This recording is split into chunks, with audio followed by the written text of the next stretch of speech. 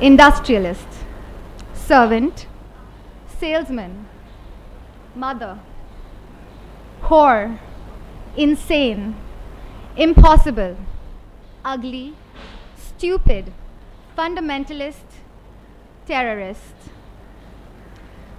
Odd, isn't it?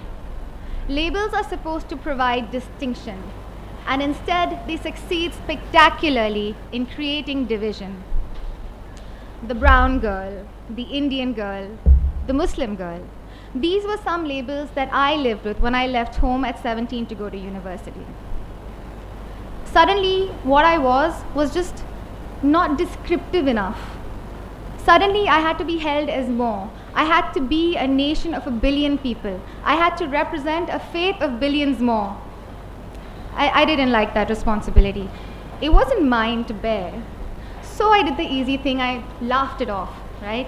One Thanksgiving, I was visiting my roommate's parents, and when they met me, they said, "We were so relieved when we first met you. You're so normal. You're not like other Muslims."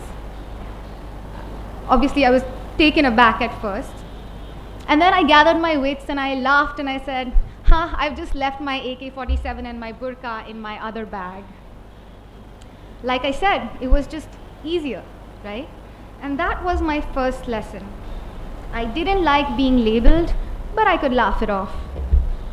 All right, so I was walking down the street one day. I was going to meet a friend, and it was a brightly lit street, right? It was safe. I'd walked down it 100 times. And my friend was coming towards me. He was one of my closest friends, actually. He was the human equivalent of a puppy, right?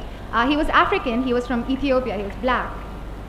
And as he walked towards me, I saw a girl stop suddenly and cross the road. She was getting away from him.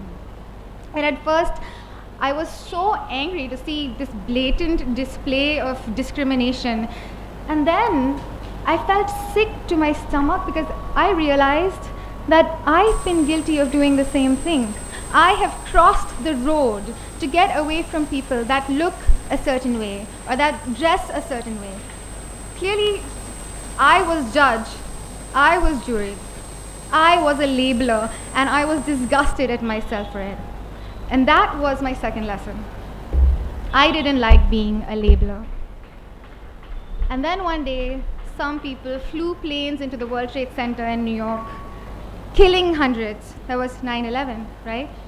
And suddenly I found that I couldn't laugh my labels off anymore. Not when my devastated classmates were asking me, "Anisa, you're Muslim. Tell us why your people do this." My people, whoever they may be, don't do this. I wanted to scream, but I couldn't because I wasn't sure. Are my people doing this?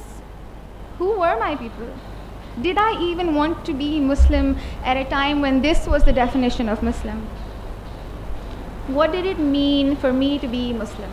What did it mean for me to be brown? What did I connect with? Suddenly, being a computer science student didn't help anymore. I needed to understand the world better, and that was my third lesson. Sometimes I will be labeled and I must represent. But to do that, I had to learn more. So I changed my major. I began studying the social sciences, right? International relations, comparative religions, Islamic studies.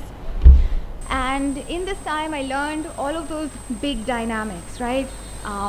The West versus the rest, Islam versus Christianity, the clash of civilizations, the challenges of globalization. It was overwhelming, to say the least. How do you deal with these massive intangible dynamics? How do you overcome difference when people just reach for a warhead every time conflict arises? So eventually I stumbled into the field of peace building, where I worked for several years. I was with an organization that worked to resolve conflict, right? So I worked in the US in foreign policy to end the war in Iraq. And I worked in Asia in the field for a while. And in Asia, we had a peace building conference. So a peace building conference was where we brought in peace builders from across Asia, right, to come together to dialogue. So they came from conflict-ridden countries. And I love peace builders, right? They are so optimistic. These guys they have hope for the world, right? It's infectious. And I met this one guy who was exactly that, right? He's a little guy. He had a permanent smile on his face, okay? And just so easy to talk to. We talked about everything under the sun. And then at one point, I mustered up the courage to ask him a question that had been banging around in my head for a while. He came from East Timor, which was a country that had been embroiled in a violent struggle for freedom, for independence. And I asked him, I said, you come from so much violence, how are you so positive? And he told me his story. He was on a bus, just traveling, and he struck up conversation with the guy sitting next to him. And they immediately bonded, they talked about philosophy and poetry and life. And at the end of the journey, he realized that the guy sitting next to him was the enemy. If he had labeled this guy up front, if he had known, he would never have sat next to him. He would never have talked to him. In fact, he would have killed him. He actually would have, because he was at that time the leader of a violent youth terrorist organization, and he was responsible for the killing of the people of the guy sitting next to him on that bus. My gentle, smiling friend who I'd been pouring my heart to was a terrorist. And in that one conversation, when he confronted an enemy and found a friend, when he reached for a human connection instead of a label and a gun, that's when he became human. He gave up arms and he became a peace builder. And that's what peace building is. It's simply the opportunity to create dialogue, right? This is one simple tool, the answer to the massive clash of civilization issue. If you look under the hood, you can replace the fear and ignorance of others with hope. And that was my next lesson, that there must be communication. Dialogue is the answer. Now, it's hard not to label, right? Because when you see someone, apparently you form a first impression within 1/10 of a second, right? You probably judge me before I'd even gotten to the mic, and that's fine. The point is that while you can't not label, you can decide what you want to do with your label, right? You have a choice. You can stop and think and correct yourself. You can shake prejudice out and open your mind. And exercise of choice comes from practice. So instead of walking away the next time you see someone different from you that you don't understand, instead of crossing the street, walk towards them. Have a conversation. Seek people who are different and talk to them. That's why I travel so much. That's why I lived in Cambodia and Morocco and Tajikistan, is because I was seeking that which was most different from me so I could open up.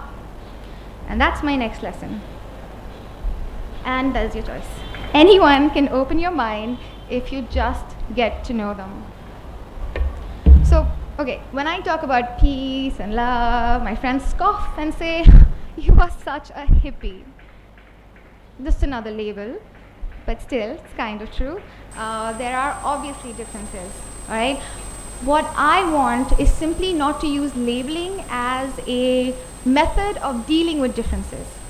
So what other ways are there to deal with differences? There's quite a few, actually. So I'm going to list a few, right? The first is simply to hate differences and want to eradicate them. That's the underlying reason beneath genocide and fascism, right?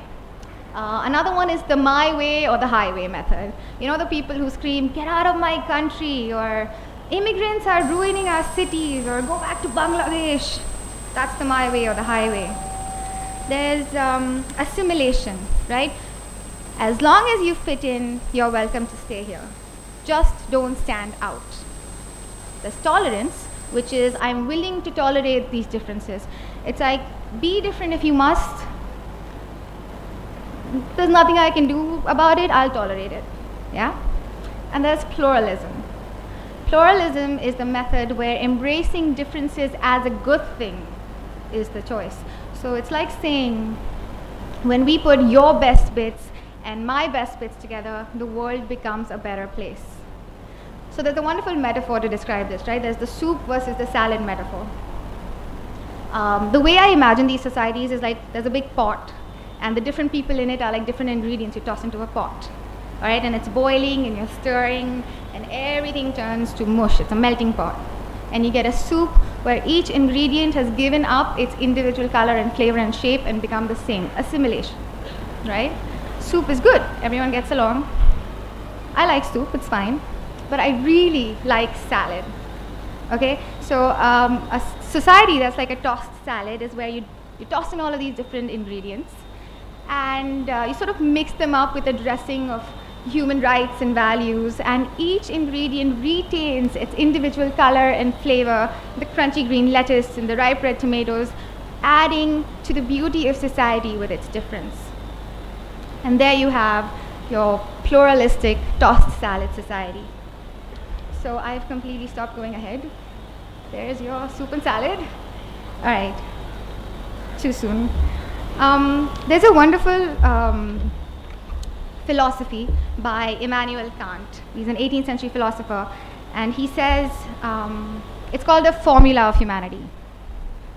Act in such a way that you always treat humanity, whether in your own person or in the person of any other, never simply as a means, but always at the same time as an end. The inherent human value of a person is the end. We are not a means to progress or wealth or success or power. We are not a means to making statements or furthering agendas, humanity for its own sake. Instead, we just slap labels on people's foreheads, don't even look at humanity. We're constantly judging. We spend half our lives hating half the people that pass through. Hating one person's beard and another person's mustache, hating an accent, hating languages. We hate foods and behaviors and customs and professions. It's endless. Why not think he is, so he is? His choice, his life, his humanity has as much a right to be part of this world as yours or mine. Wouldn't the world be so much easier if we just used one label? Just human. Thank you.